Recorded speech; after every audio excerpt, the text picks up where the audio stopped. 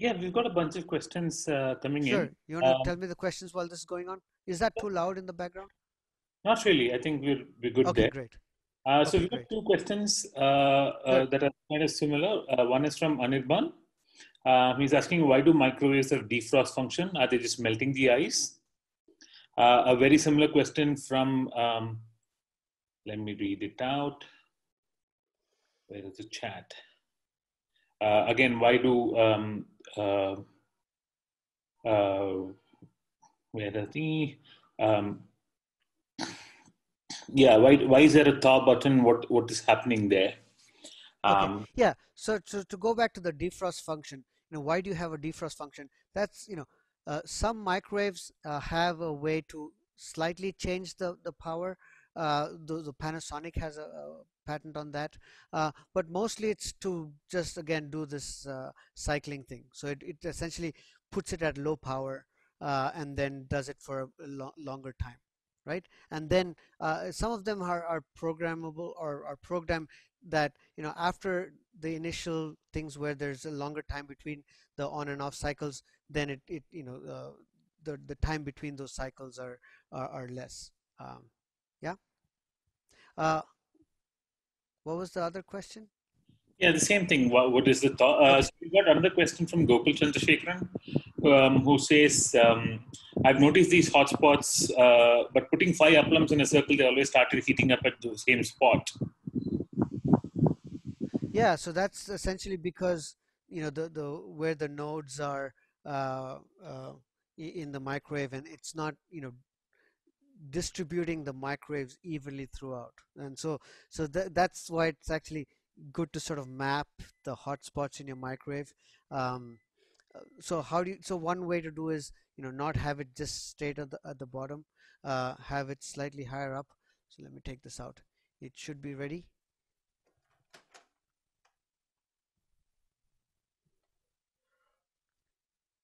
Oops. And so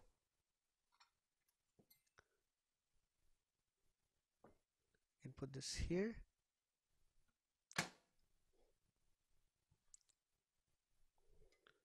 And so here's the chocolate cake. I It may not look very pretty. Sometimes you can just have it in your um, in the mug itself, but just give it a little bit of time because it's still steaming. But in here, as you see, right here in few minutes, you can make yourself good chocolate cake. You can make it pretty by putting some chocolate mousse or whatever flavor you want on it.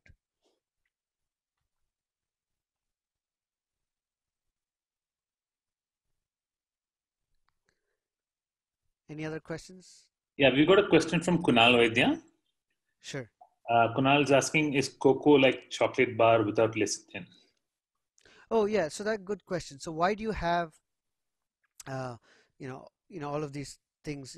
So a good bar of chocolate, right, should have uh, cocoa. Um, Actually, you know what? Let me do this.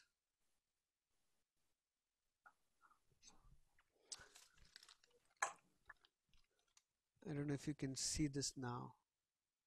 Maybe not. Oops, upside down. So a good bar of chocolate. Actually, you know what? Sorry. Let me just go back to my slide over here. A good bar of cocoa has cocoa solids, sugar, cocoa butter, right? And so um, the amount of cocoa solids it has, 55% or 75%, that's what that comes from, right? Uh, the other thing um, that is actually extremely bitter, right? So the more you have, that's why that's bitter chocolate. It has more percentage of cocoa solids. And then you have cocoa butter. Um, so when you have chocolate, actually it's cocoa butter and cocoa mixed back together, right? And that way you can control how much of those cocoa solids you have. Now the separation of cocoa butter from cocoa solids is actually very energy intensive, which is why it's expensive. Besides the sourcing, it's very energy intensive. uh, and that's why cocoa butter is also very expensive, which is why some cheaper chocolates, or not such great quality chocolates, use other fats, but cocoa butter is fantastic because of its properties, its melting properties. It melts at about 37, at least one of the forms of cocoa fat melts at 37 degrees, which is your body temperature, right? The real, when you say melt in the mouth deliciousness, that's where cocoa butter is really good at, right? And so that's what cocoa solids are compared to cocoa butter. So and then you have lecithin there to keep all of these things mixed together. So a good bar of chocolate should have nothing else except these, cocoa solids, cocoa butter, and sugar, and then whatever, maybe some vanilla or something. So if you're having white chocolate, for example, that's mostly just fat. It's mostly cocoa butter and sugar and maybe vanilla, right? It doesn't have the cocoa solids. Of course, you'll have some faint traces of cocoa, but otherwise it's just the cocoa butter or the cocoa fat. Does that answer your question? And any other questions, I'll be happy to take. Yeah, we've got a couple of questions, Sure. quite similar actually. So Gokul Chandrasekharan asks, how much to change the weights of other solids if I remove the egg? And while you're Oh, yeah. answering that, you can probably also answer Bibas, who's asking, when we make eggless mug cakes, it gets stuck on the mug wall. Why didn't yours? It came out just like that. Does the egg play any role, or is it the amount of oil? No, so I mean, if you want to prevent it sticking to the mug you're using, and it also depends on the kind of mug, how porous or not it is. You can just put a little bit of oil, and in the mug before that.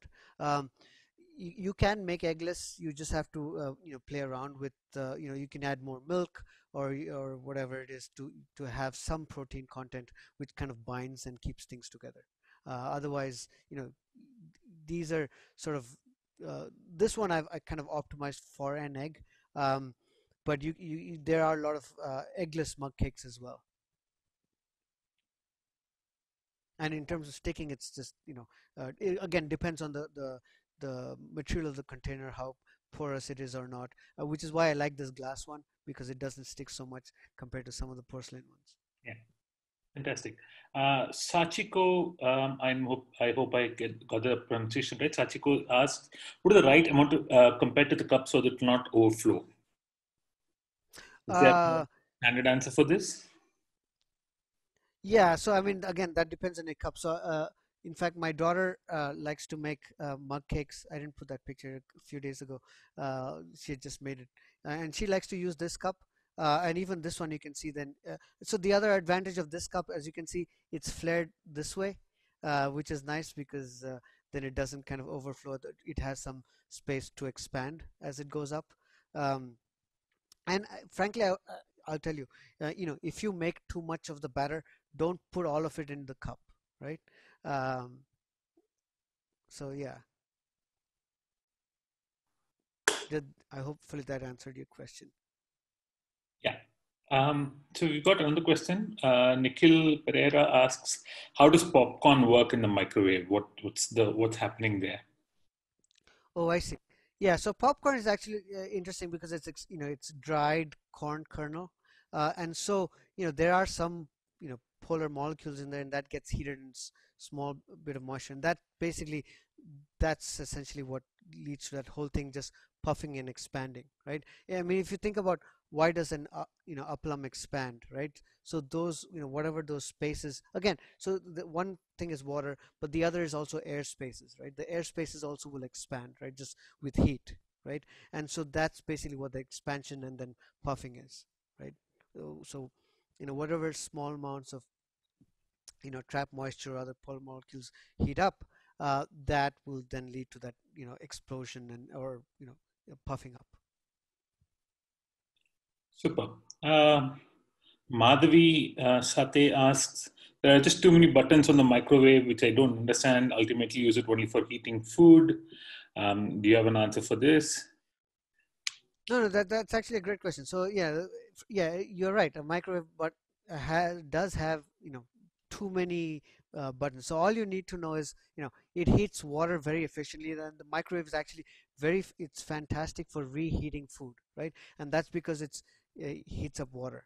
So all you need to know is, how long you want to heat it, right? And you either heat it at full power.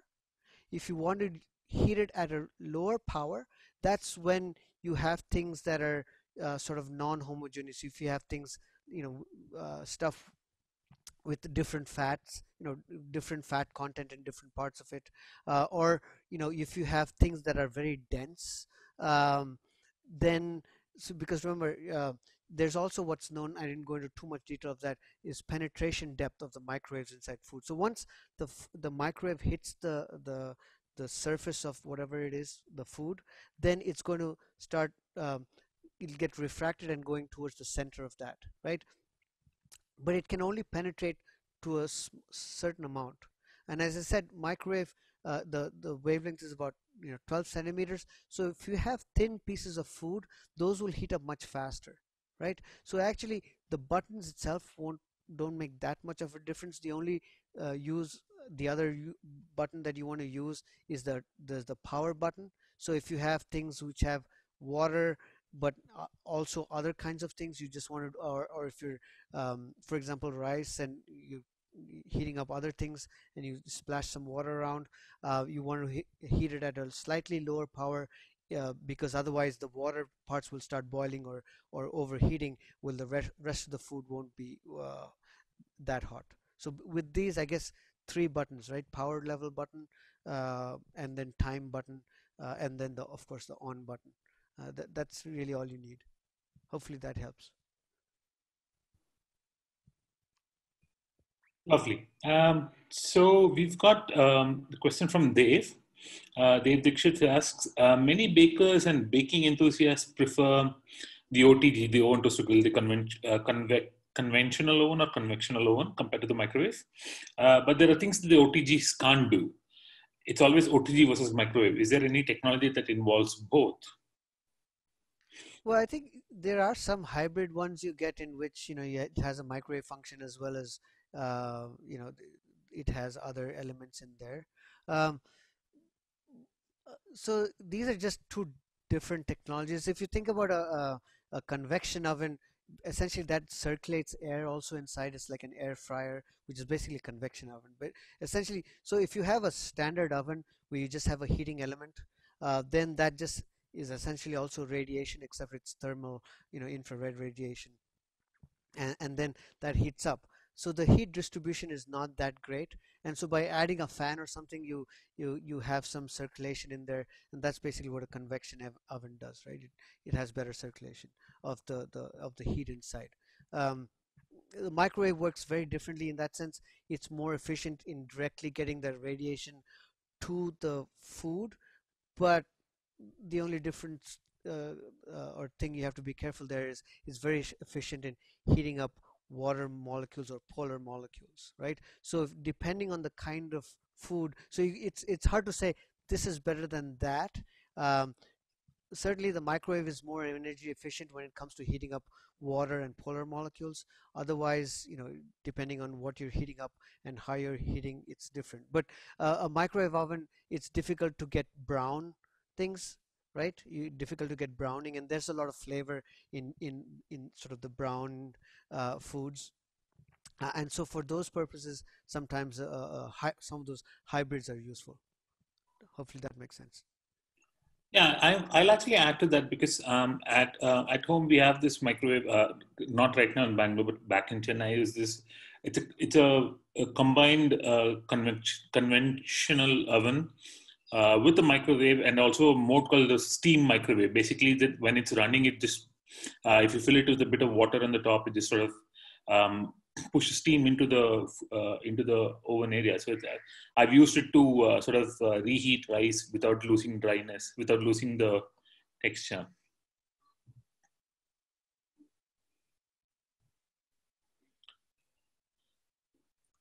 Here, okay. Are you okay, Nas? Yeah, sorry. Yeah, I think my mic cut out. Okay. Yeah. Okay, we've Yeah, got so I think having the hybrid is great, right? So you get both. Go ahead. yeah. So we've got another question from actually two questions are coming back to back from Kunal Vaidya. Why can't all corn kernels work for making popcorn? Or to put it conversely, why do we have special different popcorn making packets for microwave and other traditional cooking methods, I suppose? Also asking, why aren't all porcelain mugs plates considered microwave safe? Oh, I see. Yeah, so lot of questions. So yeah, different ones. So as far as the popcorn goes, what different kinds of popcorn? Why are they different, right? So one is um, again, it depends on the variety of corn. So you can have different varieties of corn, and depending on the content, uh, uh, the both the starch and the protein and other moisture content within the kernel, they pop differently, and some are is even bred for specifically for popping. So that's one aspect. Um, uh, the other question, which was very interesting, was regarding the uh, different bags you get for popping in the microwave and so on. Uh, yeah, so ideally, I've taken you can just take a brown paper bag, a small paper bag, put corn in it, or you take the corn kernels, coat them with oil, and then put them in the bag. You just close the top. You can put just staple it. It's fine as long as it's not too sharp. You shouldn't get any sparks or arcing. And then just put that in the microwave, right? That works. The other thing to though is there are actually a lot of containers for heating food, designed specifically for the microwave, right? So even the packaging, the way the food is cut, and the packaging itself, sometimes there are slight metallic or coatings or inserts within the packaging. Maybe not just for popcorn, but other microwave packaging or microwave food packaging are designed in such a way as to reflect the microwave so that the food inside heats evenly. In fact, some of those are packaged, the ones that are manufactured for microwave dinners and so on. They are packaged in such a way that the packaging itself leads to the food being heated much more evenly than if you say put it in. Also, remember, depending on the kind of container you're using, whether it's glass or porcelain or so on, that has its own thickness and sort of thermal conductivity, and the way it works, um, that will affect the food inside getting heated, right? Hopefully that answers that part of the question. The third part of the question, or the third question, was why do different containers have, why are they microwave safe or not? And that has to do again with the dimensions. So if you think about, this is sort of a round dish, but if you have like a rectangular dish with corners, you'll always have more of the heat stresses in the corners and so on. That has to do with, again, uh, the one is the material, but it's also how it's made. If it's porous, if there's something in there, then over time that will develop stresses, right? And so then that can, over time, the heat stress, heating cooling, that over time can lead to, if there's any small defects depending on how it's manufactured, leading to cracking and shattering. Some materials you cannot use in the microwave. For example, melamine, right? Melamine or melamine is actually a molecule which is similar to proteins, that has nitrogen in it. It's polar, and that's why you can't use it in the microwave. It'll start burning. It gets heated up. So there's different materials which react to the microwave radiation, whether they can absorb it or not, and that makes a difference in terms of what you can put in a microwave or not. Hopefully that answers that part of the question. Yeah. So Dave has a clarification. I think I understood Dave's question wrong. He's saying Dave's actually saying I actually meant the standard oven and not the convectional oven. But is there a difference between convection and OTG? So can you just quickly clarify what's the OTG? Oven toaster grill. It's one of those little things that used to be Oh, very I see. famous. Yeah. I see. So yeah, so the standard oven is essentially just has a heating element, right? And it just depends on the thermal, the radiation going and hitting the food, and then that food slowly warming up, right, from the outside. Microwaves are more efficient because it actually hits in terms of the transfer, the microwaves heat up the food. The convection oven basically has a circulation of the molecule of the air inside, so it's a little bit more even heat distribution, so it's not just from one side, and it's a little bit better. um, what did I miss? Yeah, so the OTG, you combine multiple things. So if you have, so when you have an oven, the way you typically have an oven, it goes back to sort of again, the coal and other things, or other ways to heat up your oven, is you just have a heating element, whatever it is at the bottom of the oven, right? And then that heats up. When you have what's a broiler, that has a heating element on top. And so um, when you're toasting, then you can toast from both sides, and these are just different ways of putting the heating elements into whatever that cavity or space, uh, in that sense. Then the microwave is different. But otherwise, those OTG and other things, it's just different ways of applying heat, to whatever it is in there. In fact, if you take a saucepan or a pan, you can essentially simulate an oven by keeping it covered, right? If Yeah. it's dry. And which is what a Dutch oven sort of does. It's just a large Right, thing with a heavy lid on right. top. Um, there's a question from John, who's asking, there is a question in some quarters saying that using microwave could be dangerous for health. Is there any truth in this? Are there any safeguards required? Right. So in terms of there are some nutritional concerns and so on, which I've heard over the things. It destroys the food and all that. Frankly, any kind of heating method, you're going to affect the molecules, right? So in that sense, frankly, because you heat foods for less time, or you're exposing it to that much less, in fact, in it's more energy efficient, but also there are nutritional benefits to the microwave. Now, I don't want to go too deep into that, because how much of a difference does that make or not. It's not going to make that much of difference. But in terms of uh, you know uh, damaging your food and so on, it's not really any different from other modes of heating and cooking, right? In terms of how it affects the food molecules. Does that Hopefully that answers your question. Yeah, I think that sort of does cover the question. Um, we have a sort of fun question. I think you should be able to answer this, from Nandita, who's asking, do chemistry professors drink coffee in a Pyrex beaker all the time? No, this is my morning coffee. It's still morning here, so this is my morning coffee. Uh, these are actually more useful for cake. Um, but yeah, I drink in whatever I have available. Fantastic. Do we have more questions, people?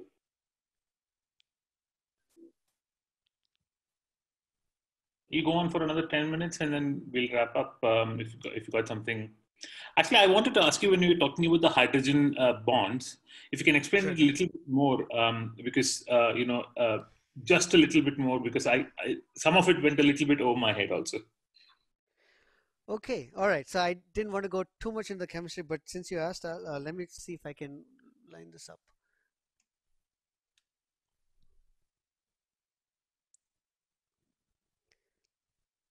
Uh, so um, let me do one thing. Let me just take this off.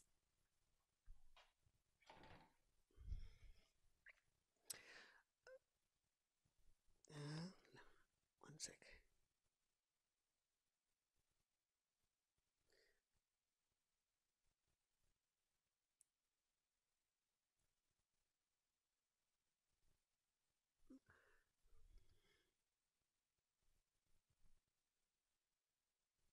So this was a slide I didn't show earlier.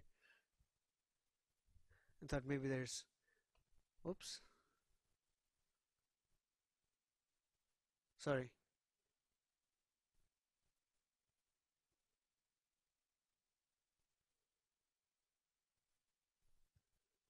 So this was a slide I didn't show earlier. Uh, uh, and this is sort of the periodic table, and you don't have to know too much about this. And there's like actually all you need to know is that this is just an arrangement of the elements, and all it is all the molecules, all the atoms want to be like the noble gases at the end, right? Oops, all the like the noble gases at the end, and so that's why carbon has 4 bonds, and oxygen has 2 bonds, and that's why you have 1 carbon and 2 oxygen. So the other thing to know from the periodic table is everything that to the right except for the noble gases, everything to the right, and when you go up, those are more electronegative, right? So let me just put this on.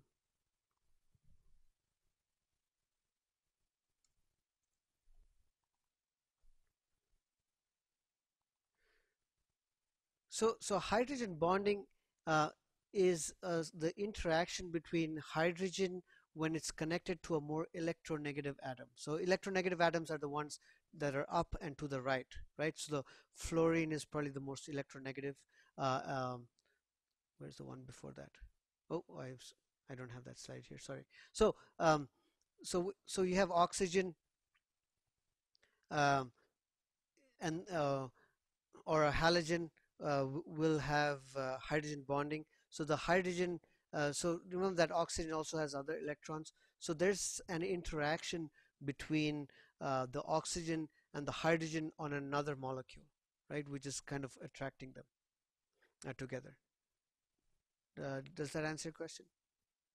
And so when you have lots of these hydrogen bonds, those weak interactions. So we say hydrogen bonds, but they're not bonds like covalent bonds in which are sort of electrons shared between two atoms like hydrogen and oxygen in water. So the hydrogen bond is the small. It's not depicted in this, but it's between the hydrogen here, which is the white one, and the red ball of another molecule. So when you put them all together, there's these very, very weak interactions. But you have so many of them that you need to overcome that when you want to boil, for example. Because when you boil, then the molecules, what's the difference between vapor and liquid? It's the molecules are much further apart than liquid water when the molecules are closer together. So to go from liquid to gas, you need to overcome all the interactions, and so you need to supply energy, which is by heat or whatever. And so water has a high boiling point. You have to supply much more energy because of all of those hydrogen bonding interactions that need to be overcome. Does that make sense? Yeah. That makes perfect sense, and that also explains why the microwave is a lot more efficient than heating it with a stove or something else, right? Right, because then you're depending on conduction, Yeah, right? fantastic. So I think maybe a similar question Anirban asked earlier. Yeah, he says, can you explain how an induction? I don't know. I know this is not exactly microwave, but do you want to explain how an induction works versus a microwave? Is there a major difference in this? Yeah, I know induction is different based on sort of a magnetic field and so on. So that's kind of different. To be honest, I'm not, I haven't really kept up with exactly how induction technology works. But it's a different way of heat transfer. It's completely different from microwaves in that sense. Okay, fantastic. CJ says, I had a teacher once who said using metal vessels in a microwave is okay as long as you don't touch the door. Is that true?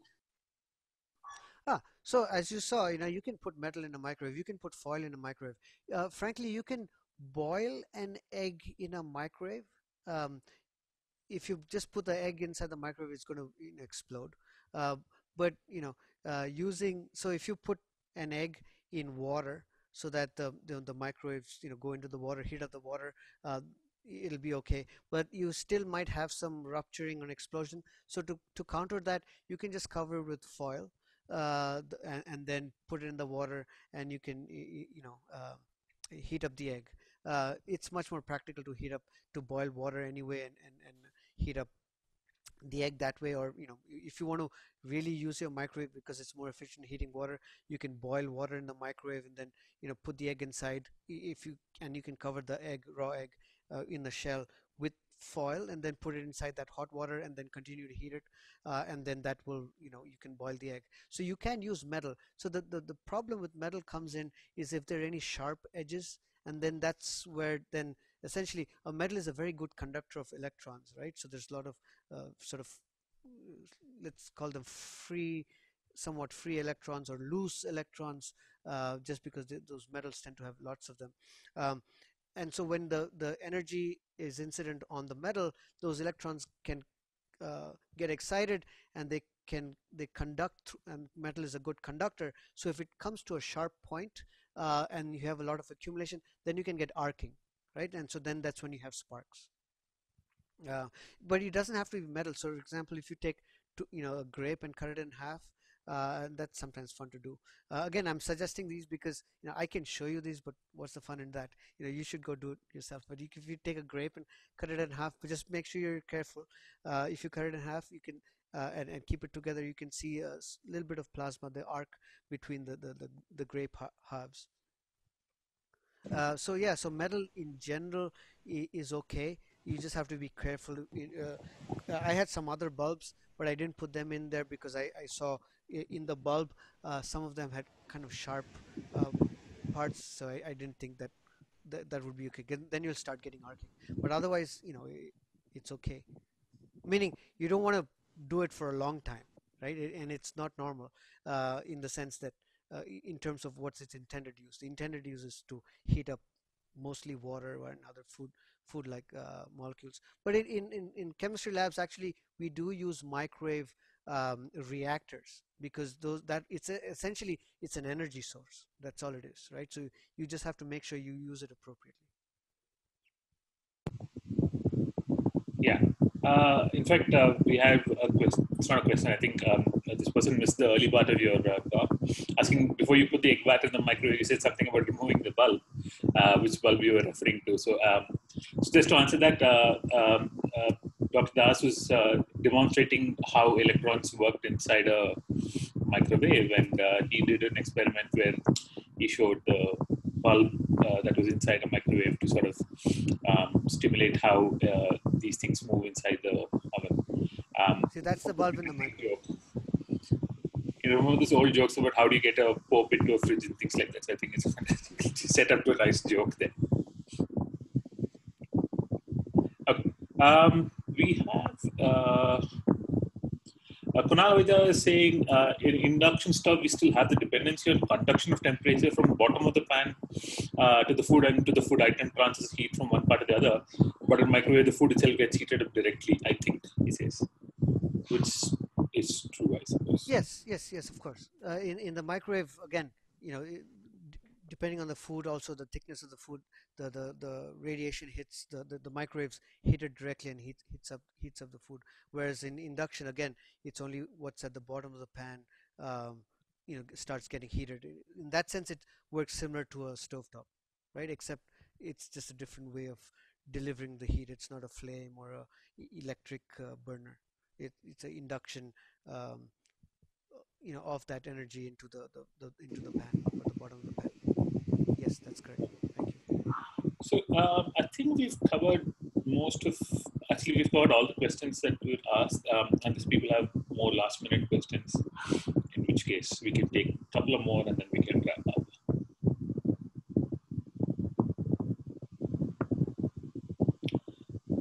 Is Amal going to ask us a question?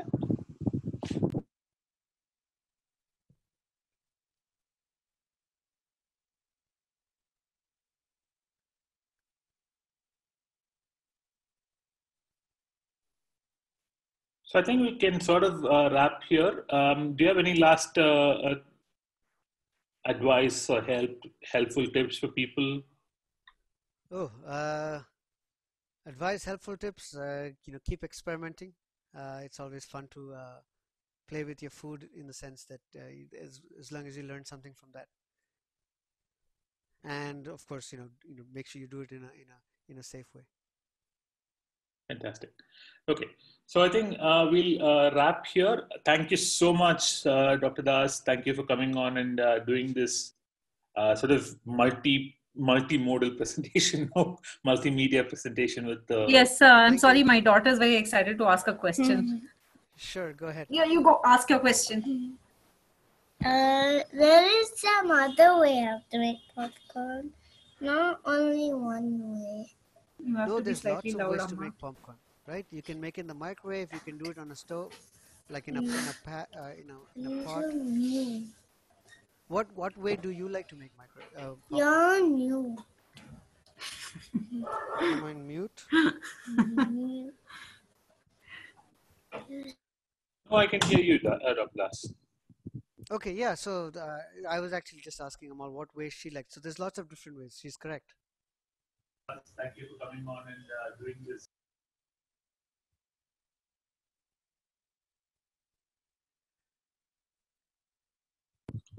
Amal, what are the ways do you like to make popcorn?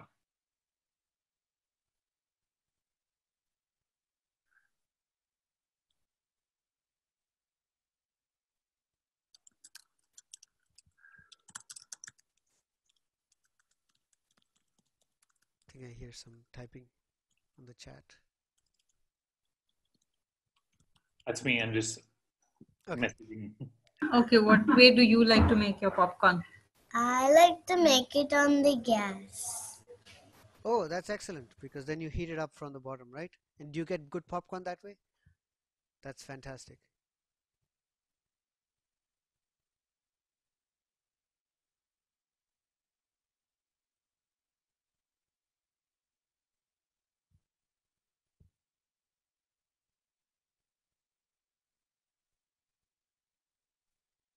So the other important thing in terms of whether you use microwave or that, ultimately you want to use something that you're comfortable with and that helps you get through your day. Yeah. Okay. Do we have any more questions, people? Okay, great. All right. Thank you everyone for tuning in, and stay safe, stay healthy, and have a good rest of the weekend or in the coming week.